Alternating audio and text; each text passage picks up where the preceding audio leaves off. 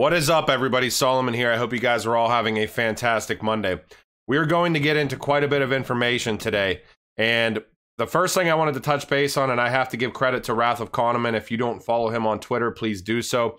He found this, and this is from October 7th. This is Central Bank Digital Currency, the European Perspective. I'm going to go through this. This directly mentions XRP. And then I'm going to dive a little bit deeper into Synchron, who they are a tech integrator for some of these large banking institutions, and some of their ties in with Ripple, as well as the World Bank, as well as Murex, etc., etc. We are going to get into quite a bit of information here, so I'm just going to dive right in. So again, this is Ernst & Young, this is EY, and this is Central Bank Digital Currency, the European Perspective from the 7th of October. Interestingly enough here, it says payments today in Norway. And we can see right on the left here, there is the status of flows going through all the way from a shop to a small bank, to a large bank, to a central bank, to a large bank, and then to a factory. This says CBDC token economy. Weird that they have payments today in Norway. You know, we're led to believe that many of these things are not operating yet, but who knows? Again, we don't have the context of this presentation either. But interestingly enough, on the right side here, we can see Ripple's XRapid, which obviously now is old. We know that's on-demand liquidity. And IBM's WorldWire, and we know IBM's tie-in with Stellar, but this is implying, it's implying that XRP and something like Stellar could be possibly being already used. And then we have right down here, this is Finality. Finality is a utility settlement coin. Crypto and CBDC. So very interesting to see where this goes. And EY, Ernst & Young, if you are not aware, Ernst & Young is the blockchain integrator for NASA. NASA is the steward of the ACH, the entire ACH network in the United States. The ACH network is a national automated clearinghouse for electronic funds transfers, financial transactions for consumers, businesses, federal, state, and local government levels. ACH processes large volumes of credit and debit transactions in batches, trillions of dollars on a yearly basis. So interesting to see that in their presentation, it said today's payment flows. And I don't know, that's just very interesting to see that they're phrasing it that way. And we can see Wrath of Kahneman's initial tweet today as well. This is from October 7th. And he's just reiterating that we do not have the context like right now, but it's implying that it's already happening. But who knows? Again, I mean, I think we're in the dark with some of this stuff here, but my opinion is it's probably we don't understand the context as to the presentation, but I could be completely wrong. But awesome find, dude, and all the credit for that find completely goes to him. So, all right, Finality right here, we can just see that it's part of this utility settlement coin project. We saw that in that slide as well. Now, interesting that we can see here that they had decided to delay this Finality. And Corey Johnson, ex-Ripple employee, banks can't make these changes to themselves by themselves because Finality is essentially, it's a banking initiative for this walled garden stablecoin, right? They need a third party to help, and then he does hashtag XRP there. So I just wanted to provide that for context and scope because it's always interesting to go back to some of these older things and, you know, understand how they may or may not be tying into newer announcements. All right, so now if you go to the tweet there that says Finality is delayed, though, the New York Times deleted it. So, and then we've got I Am Legion here. He is a monster on Twitter regarding research. Just talking about speculation here. Finality utility coin gets delayed due to regulation. Corey Johnson comments the delay. Banks need third-party help. I think we all do know that banks definitely need third-party help. Banks inherently are dinosaurs that cannot update by themselves, right? Why do you think that email and the internet has been around for years now and banks still can't seamlessly transmit money and settle money across borders instantaneously? They just are not good at updating their systems. So, all right, now I want to move into this because I've got, again, please, if you're watching this, I recommend that you at least stay like 90% of this video because I've got a ton of information in this one. This came out today. This is Target2. Target2 experiences total system failure. SEPA payments delayed. A complete failure of all payment transactions within the Target2 system was experienced for several hours on Friday, with backup systems and contingency models also initially unable to function. Now, this is very much has to deal with the Euro system, the European Central Bank, et cetera, et cetera. And we'll see where this goes here, because Target2, if you were not aware, is the Trans-European Automated Real-Time Gross Settlement Express Transfer System. It is the real-time gross settlement system for the entire Eurozone and is available to non-Eurozone countries. It was developed by and is owned by the Euro system. So imagine the amount of volume and flows that run through Target2. Now, Deutsche Bank had put out a description here in July of 2018 saying that there is a three-pronged approach bringing market infrastructure up to speed, and this deals with ISO 20022, which is essentially updated messaging across the board, the messaging and the messaging system that's going to be utilized from all of these institutions. We know SWIFT delayed ISO 20022 migration, but this is talking about the Euro system, so this deals with Target2, a three-pronged approach, migrating to ISO 20022, and this talks about a Big Bang approach, which is scheduled for 2021, next year. And I have not seen a delay for the Euro system and this quote-unquote Big Bang approach in 2021. Interestingly enough, many of us may know that the blockchain and the payments company Ripple was the first distributed ledger company to be tied directly in and become a member of ISO 20022, shaping the future of cross-border payments. I think Marcus Treacher touches base on here, saying that Ripple has always been ISO 20022 compliant. They've been aligned with the standards from the start. Now Ripple is a part of the ISO 20022 Registration Management Group, standards body, and the first member focused on distributed ledger technology.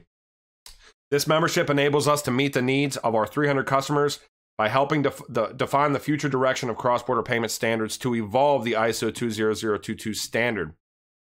All right, moving on. I want to touch base on the IMF. This was a blog that came out, I think, probably on Friday or Saturday. I haven't seen it presented yet, but I just thought the picture was very humorous to me. Emerging and frontier markets, policy tools in times of financial stress. And it looks like they're just opening up the floodgates with unlimited printing of fiat, which, as we all know, essentially does not solve anything. Maybe in the short term, it props everything up, but I think most of us know where this all goes, and it does not end well continuing to do this. All right, I wanted to get into this, though. This is Synchron acquires CityHub Digital. Now, Synchron is a leading digital transformation consulting firm. They acquired CityHub Digital, a London and New York-based technology consulting firm for the financial services industry. You can look a little bit into CityHub Digital if you want to, but I haven't seen the name Synchron in quite a while. They are very much so tied in with blockchain, but more interestingly even, they're tied in with Murex as well, and we'll go over that in a second here. But Synchron, very much so, looks like they use XRP. Let me see right here. Ripple. I'm not going to find it now. Yeah, it's right on their main website here, but, you know, the Synchron Blockchain Accelerator for Global Payments. Technologies like Ripple can add tremendous value in the global sphere by bringing multi-day settlement cycles down to real time. And I think they do talk about the token in here at some point. Hang on one second. Synchron's implementation takes advantage of the Ripple network's ability to set up trusted relationships. It's market makers that provide optimal foreign exchange rates and the network's secure distributed ledger and cryptocurrency. Together, these elements enable fast, secure, and low-cost transfers between international currencies and provide reduced costs and fees. FX rates for conversion between Ripple's currency and origin and target country currencies are guaranteed to be amongst the best. Faster settlement, I mean, you get the picture, right? So Synchron, very much so tied in with Ripple. They have a Ripple wallet, I believe, if I read through that correctly earlier today. They acquired CityHub Digital. But even more interesting, World Bank, this was back in June of 2019, picked Murex for Treasury. And if you go down here in Synchron's partnership relationships, they have Murex has Synchron listed as a systems integrator. And we can also see very much so here that I always love the LinkedIn ones. So this is Niraj Marfat. I'm gonna butcher these names. Director channel sales at Ripple, January 2018 to present, and was previously head of alliances at Murex. We know Murex, obviously World Bank now. Frank Martin, project manager at Ripple, August 2018 to present.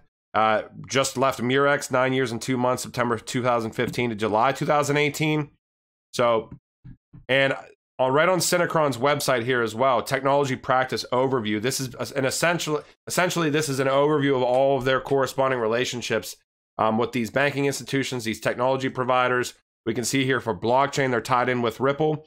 We can see they're tied in with Finastra here. We can see they're tied in with Murex as well. So interesting. It's the first time I've seen Synchron pop up in a while.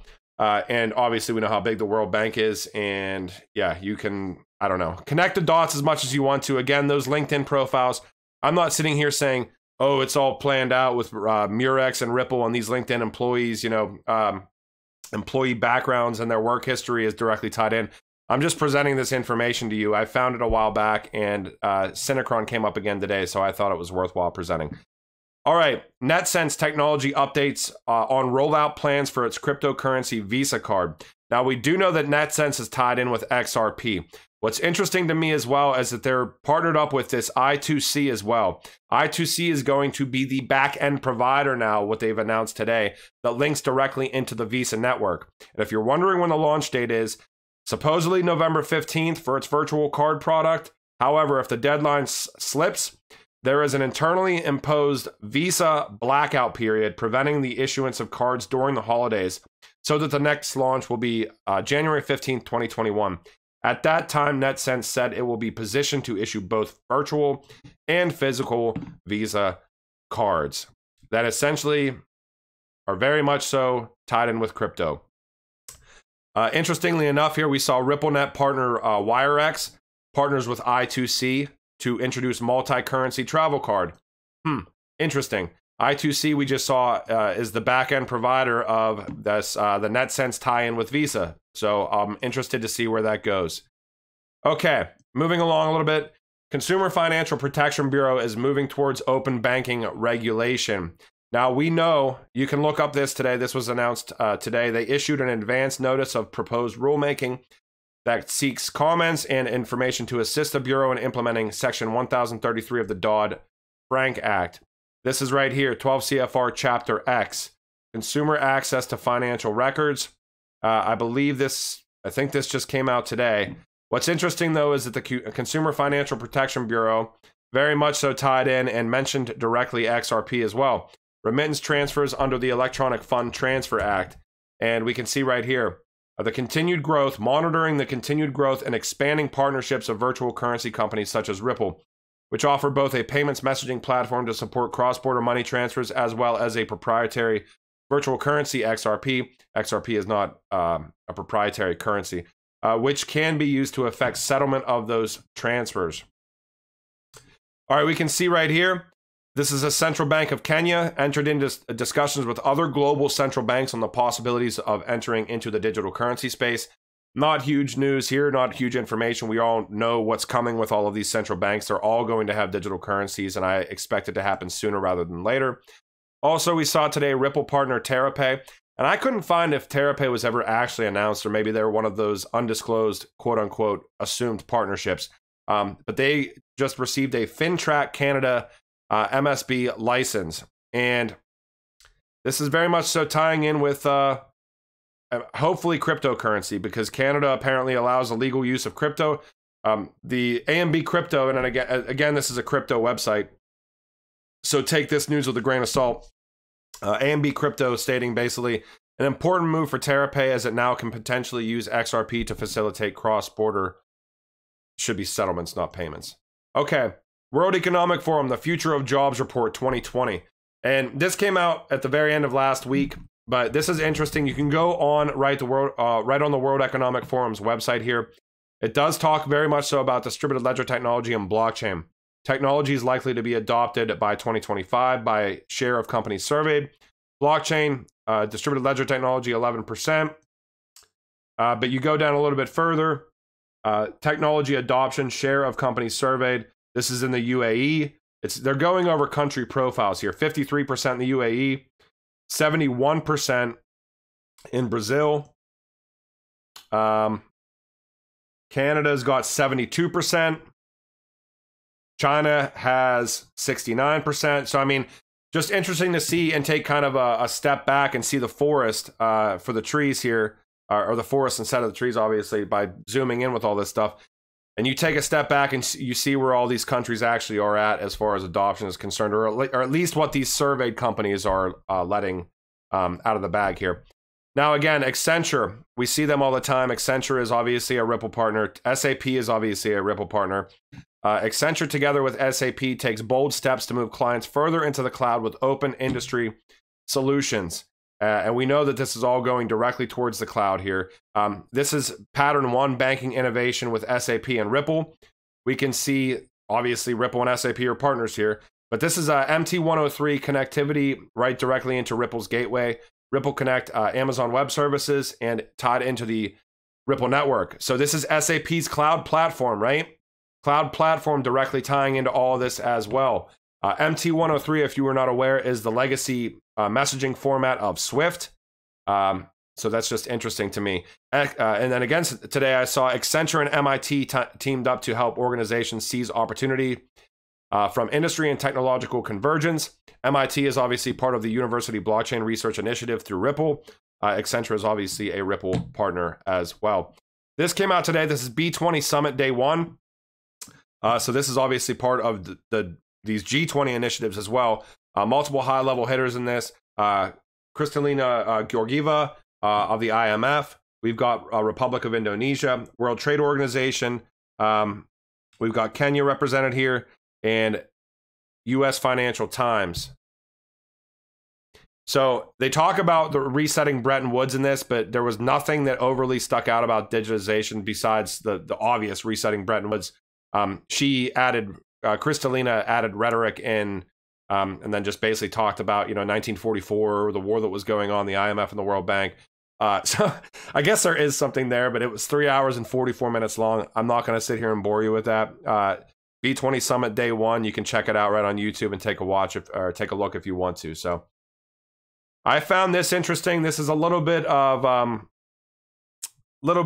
news around the crypto sphere, I guess, just to end this out. Ethereum powering twice as many transactions as Bitcoin, approaching $1 trillion settled in 2020. I do believe that Ethereum is going to be continue to be successful. I've just seen too many documents with Ethereum tied in. And, it's interesting to see what's actually going on as far as settlements are concerned, transaction-wise, in this space. I think Ethereum is a monster, not financial advice. I just hope that at some point they can go to Ethereum 2.0 and deliver on, revamping their system a little bit to make it more utility-friendly. So, but they're tied into this system very much so at this point, in my opinion. I did see another article probably about a month ago about Hashgraph. Processing more transactions in its first year than Ethereum, by a large amount. So I pay attention to Hashgraph as well. Siemens is launching a blockchain electricity trading platform in Germany. We all know how big Siemens is, so pay attention to that. And Toyota's tech arm to begin company-wide digital currency pilot. This is through Decurrent, I believe. This is Japanese, I believe, here, but you can translate it. And this is a real release here, so, we all know that Toyota is a little bit of a larger company as well, so they're tying themselves very much into blockchain at this point. So I hope you guys liked this video today. I appreciate all the support, and if you see any scam ads on this video, again, don't participate in that. If there's news tomorrow, I will definitely present it, and I hope you guys have a great morning, afternoon, or evening whenever you happen to watch this. All right, later.